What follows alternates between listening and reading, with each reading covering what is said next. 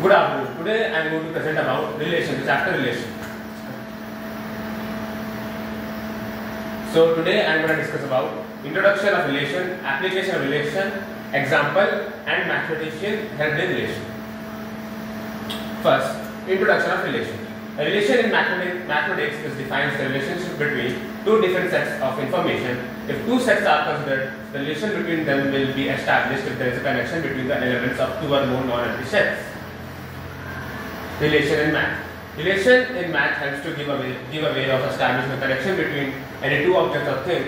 A relation describes the relationship between two objects that are usually represented as the ordered pair, input, output, or ordered pair x, y. Here, x and y are elements from sets. Relation have several applications, especially in the fields of computer science, to create RDBMS. The article will elaborate on relation, the types, how to link elements from two sets using relation and associated examples. Examples. Empty relation.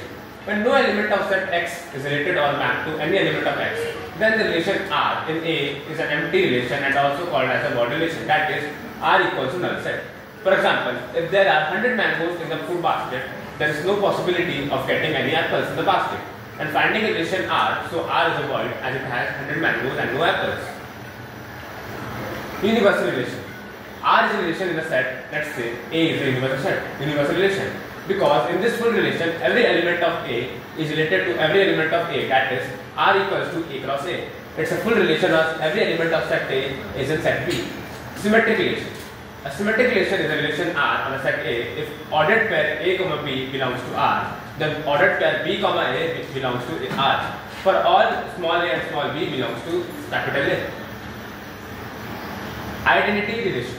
If every element of set A is related to itself only, it is called identity relation, which is I equals to set of ordered pair A, which belongs to small a. For example, when we throw a die, the total number of possible outcomes is 36. That is ordered pair 1, 1, 2, 1, 3 and goes on. From these, if you consider the relation 1, 1, 2, 2, 3, 3, 4, 4 and goes on till 6, ordered pair 6, 6, it is an identity relation.